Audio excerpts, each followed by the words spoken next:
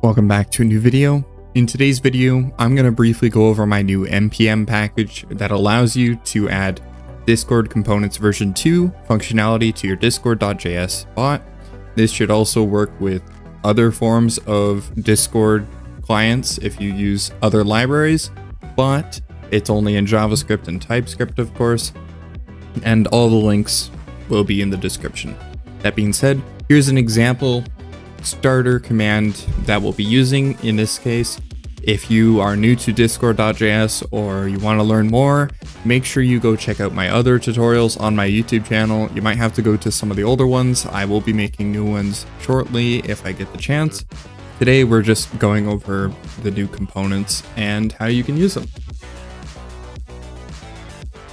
So instead of having to use all the JSON, I built a structured function-based setup, similar to how Discord.js tends to make their builders, so it should be pretty familiar for most of you.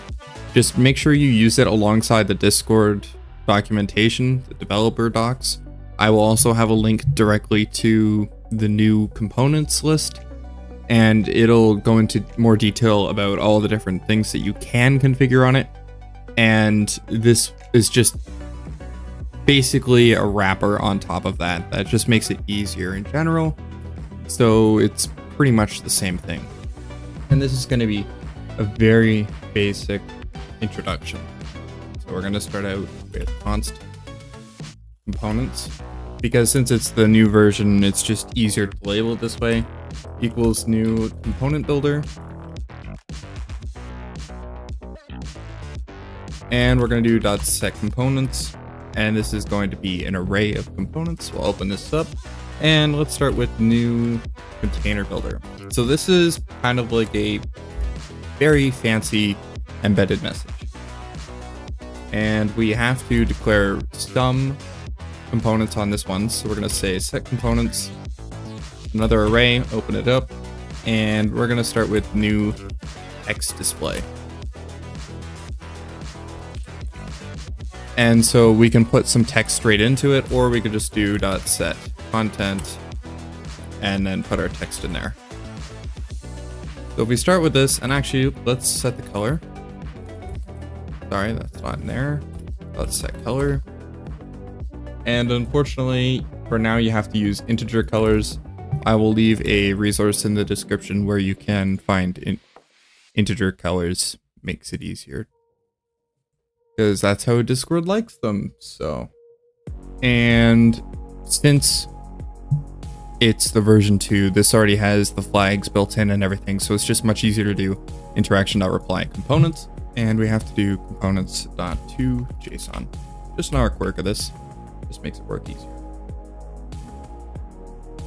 Now, when I run the command, it'll look kind of like an embed, but it's not an embed. So as you see, testing, and we've got the color there that we selected. Now, if you want to make it a bit more fancy, I'll just put up an example for time's sake. This is one that I made by just messing around. So we've got the text display still, it says testing. We've got an action builder. Let's actually make this bigger, because why not? So then if you want to add a select menu, just like normally when you have to add it to a message, you gotta put it inside an action row builder. And then you can do set components and then new user builder, user select builder, and make sure you set the custom IDs so you can handle the interactions afterwards. And again, all of these components are from within the V2 components builder because they are slightly different. Now, if we run the command again, we've got all these different ones and separators as well. I'll go over that after. But we've got the user select, we've got the role select, we've got another user select. Oh, this is mentionable, any mentionable. And then this is channel select.